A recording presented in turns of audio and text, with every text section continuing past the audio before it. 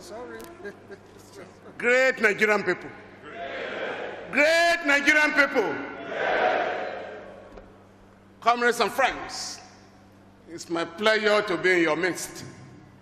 And I want to thank the Nigerian Labour Congress and the TUC for inviting me to participate in the cross-fertilization of ideas on the Workers' Charter of Demands.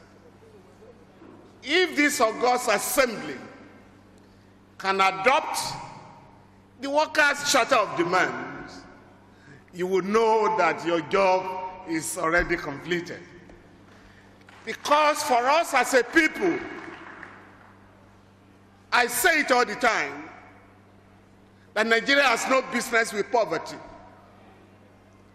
We have no business with frustration, because this is a well-endowed nation.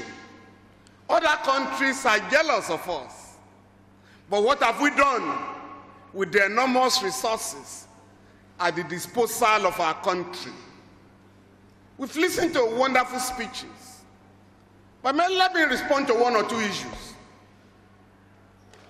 This government promised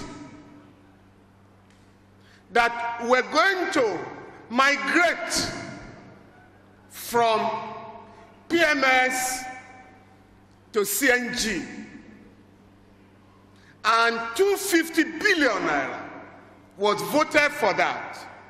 And the government said in 2020 that once we migrate, most of our vehicles, if most of our vehicles can run on gas, a liter of fuel will be 94 naira. Today, the government is thinking of increasing fuel price to 500 naira.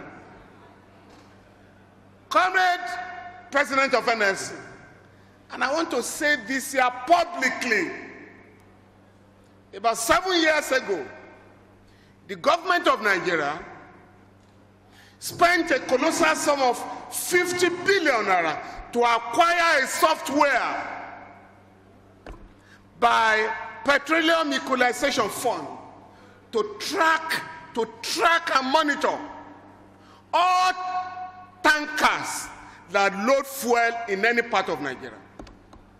Today, you are being told that Nigerians have to be punished because of the criminal activities of smugglers. I've never heard that anywhere before. That a government will punish its people because of the criminal activities of a few unpatriotic elements. We have challenged the government. And we are happy now the Comptroller General of Customs has come up publicly to say that it is impossible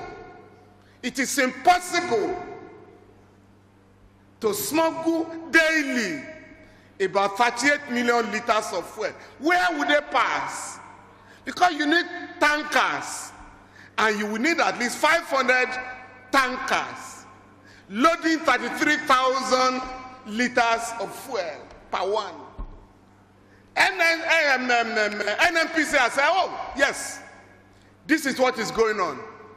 Smugglers are responsible. We are also told, and Nigeria is the only country that comes out where the government will say, we are losing $700 million every day because of oil theft. Who are the oil thieves? They know them. Oil theft, oil smuggling, all have official backing. Again, Nigeria is the only oil producing country that has not acquired the meter to know how much oil you produce daily. Nigeria is the only oil producing country that has refused to acquire that meter. Furthermore, there is an organization called Lloyd. That body, and Nigeria subscribes to that body. NNPC subscribes to that body. That body knows and has a record of all ships that load what? to any part of the world, Nigeria has access to that body. Yet we are told we don't know who is stealing our oil and where the oil is being taken to. Now, we did a study, January 2011 to December 2014. We discovered, and we made the information available to the government. Nothing has happened. One port, Philadelphia port in America. The oil that left Nigeria, the charge in that country, the difference between what was recorded here and what was recorded there was 62.5 million barrels of crude oil, valued at $12.7 billion. One port. So if you take 20 ports in America, 20 in China, United Kingdom, France, you know what we are talking about. So the government knows, and if they want information, we can make it available to the government. If they are actually looking for those who are stealing our oil and those who are smuggling our oil. Because this year, please, 2020 budget, 2022 budget, this government claimed that we are going to spend 443 billion naira on so-called fuel subsidy.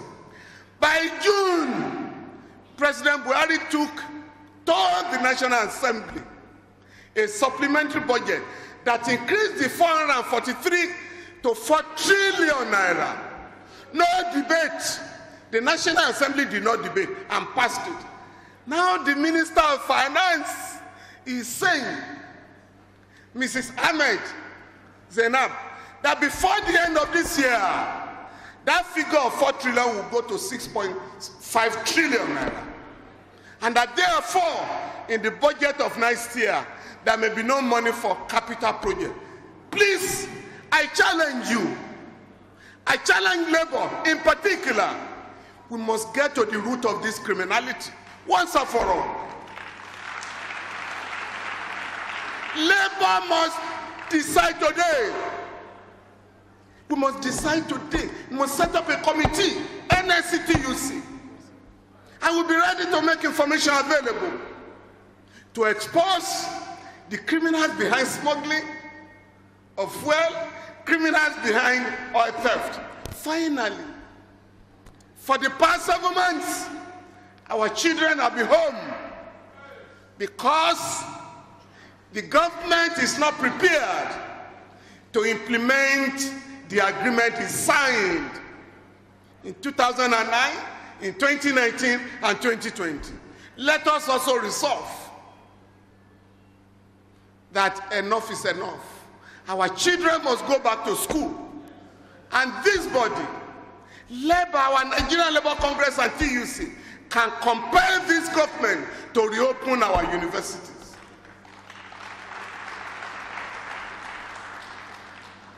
I was very reluctant to come here to speak because, as Fidel Castro once did, he went to America and they asked him to speak. He said, I don't want to offend a powerful enemy in his own territory.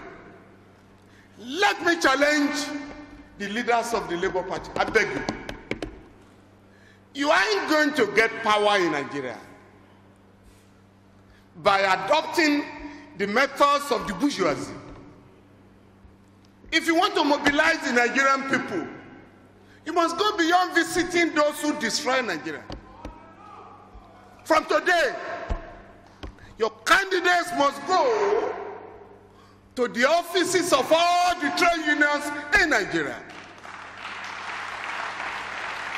The offices of women organizations, youth organizations, because the people you are competing with, please know this, have acquired, albeit illegally, unbelievable sums of money. And what do they want to do? They want to bribe voters because they have weaponized poverty. Therefore, you cannot operate on the same terrain. And the president of NIC and TUC have made the point that you have the largest structures in Nigeria. Please go out from today to revitalize those structures so that these guys can know that never be business as usual in Nigeria again. Time is on our side. Oh yes. Because Nigerians have lost faith in them. They are now running from pillar to post. When they say you have no structure, tell them the people are the structures of power. The people are the centers of power. Power is lying on the street in Nigeria once again. You don't know? The man in Aso Rock says, I am tired, I want to go home. Those who want to take over power from him, they are also tired, you know that? Therefore, power is lying on the street of Nigeria. Are you ready to pick it?